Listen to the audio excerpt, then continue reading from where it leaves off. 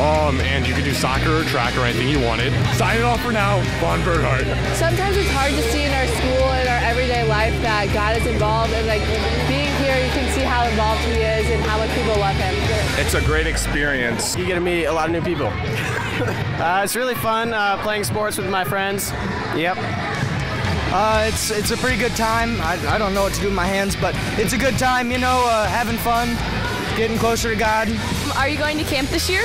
I am going to camp this year. I'm so excited. Riley, this is a very serious question. Are you going to find a husband at FCA camp this year? Yeah, I mean, I just got dumped, so I'm hoping so.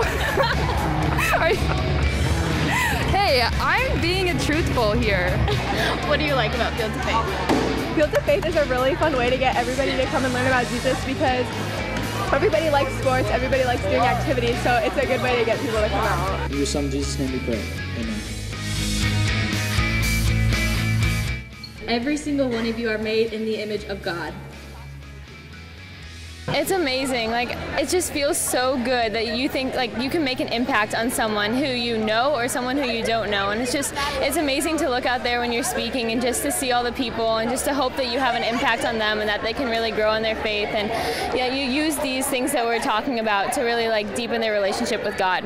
It feels really great to be able to put this on for other people. I know in the fall I went to the Geneseo one, and it was really fun to be at and just hang around people like this.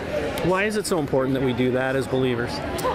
Because definitely at school it's hard to keep faith when a lot of people aren't faithful, so surrounding ourselves with that just helps us keep that. So many people do sports, and if you can bring sports in with faith, it hits a gold mine.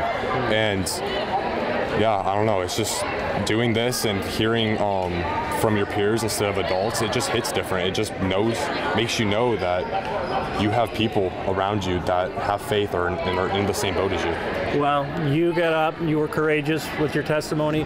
What did you see looking back at you?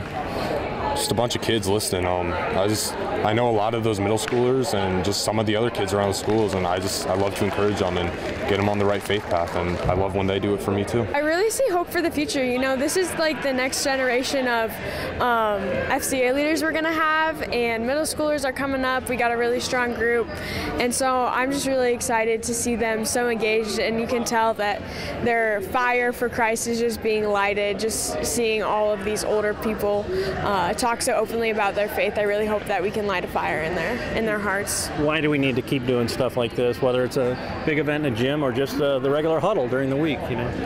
Yeah, I think we really grow in community. We really thrive in community. We need people. The pandemic was not good for us, you know, so might as well, now that we're out of this pandemic, we can socialize well again, might as well make the most of it. I think we need to keep spreading the word, and it's so much easier when you're in a community too. Like when you have a community of believers, it's so much easier to lean on each other and rely on each other and grow in faith together.